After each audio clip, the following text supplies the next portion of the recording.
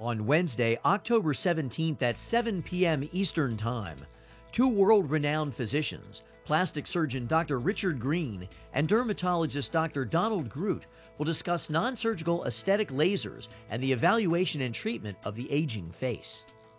This live demo and panel discussion is hosted by Cutera, a leading medical device manufacturer specializing in aesthetic lasers. The physicians will provide an overview of laser technology and its clinical benefits for treating the signs of aging.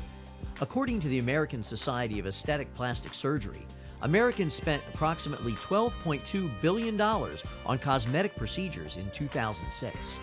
We think of our laser business as a self-sufficient portion of our business. It's not something that's simply complementary. It's something that really stands on its own and has added significantly to the growth of our practice over the past several years.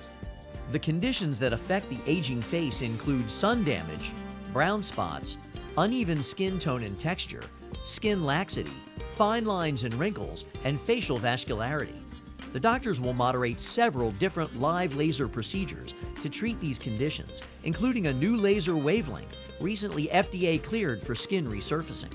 Well, the Pearl is unique in the sense that it is an ablative procedure which will resurface the skin, but in a very controlled and very predictable manner. Not only do the patients have skin that looks good, but they really feel like their skin feels nice, and they're very, very happy about that. Along with improving skin texture and fine lines and wrinkles, addressing skin laxity is important to the overall treatment protocol. Titan works on the deeper layers of the skin. It will actually heat the dermis of the skin and change the shape of the collagen molecule, causing a contraction of the collagen and thereby a tightening of the skin. Non-surgical light-based devices can also treat sun damage, pigmented and vascular lesions.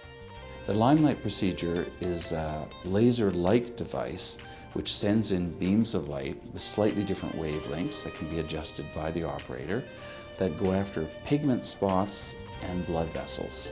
You will learn these techniques and other non-ablative treatments to help your aging patients not only look better, but feel better about themselves. OR Live makes it easy for you to learn more. Just click on the Request Information button on your webcast screen and open the door to informed medical care. Please tune in on October 17th at 4 p.m. Pacific Time, 7 p.m. Eastern Time for this important live demonstration on the benefits of non-surgical laser treatments for the aging face.